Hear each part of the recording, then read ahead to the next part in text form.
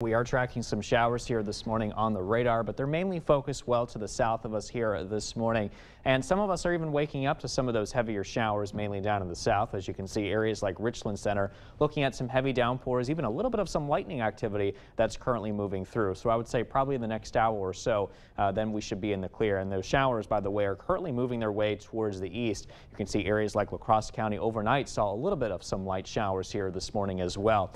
The rest of those showers will continue to move their way towards the east, and by 10 o'clock this morning, I'm expecting the majority of us to be in the clear here, with some of those showers then focused mainly to our south and east by that point. 5 o'clock, the rest of us just looking mostly cloudy, a couple of light showers possible near the Chippewa Valley, and those will clear out later today. Heading into tonight, just some partly cloudy skies there, slight chance of a shower still possible. I think we see a little bit of some light chances of showers here as we head into the Chippewa Valley by 6 a.m. tomorrow morning, and they could linger here into the early afternoon hours while the rest of us just look mainly dry with some passing afternoon clouds. I'm watching this next disturbance down in the south that could bring some showers mainly across our southern communities by tomorrow afternoon, and then you can see them drifting their way towards the north as we head into tomorrow night. Some of those could produce some heavy downpours similar to what we had here this morning in some spots. All right, so current conditions down in La Crosse, 60 degrees. We are clearing out. Watch out for some wet streets out there here this morning on your morning commute, though. As we head into Eau Claire, your much drier, cloudy skies, 56.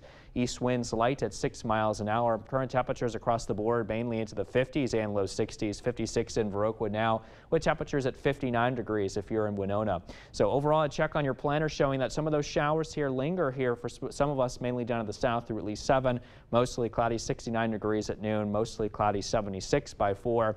Then we turn mostly clear with temperatures in the upper 60s by 8 o'clock this evening. And our forecast high numbers today are into the mid 70s. So a very seasonable day today in Eau Claire with a 77 for you and 76 this afternoon if you're in La Crosse. All right, check on your 8-day forecast showing that we will be looking at another slight chance of a shower or two for tomorrow. Better chance, I think, for tomorrow night. I do have shower and storm chances for Thursday and Friday. First day of fall, by the way, is on Saturday. We'll see a break in the rain chances there before more shower and storm chances arrive Sunday, and then also again into early next week on Monday and Tuesday, with highs mainly into the 70s and low 80s, low temperatures in the upper 50s to low 60s.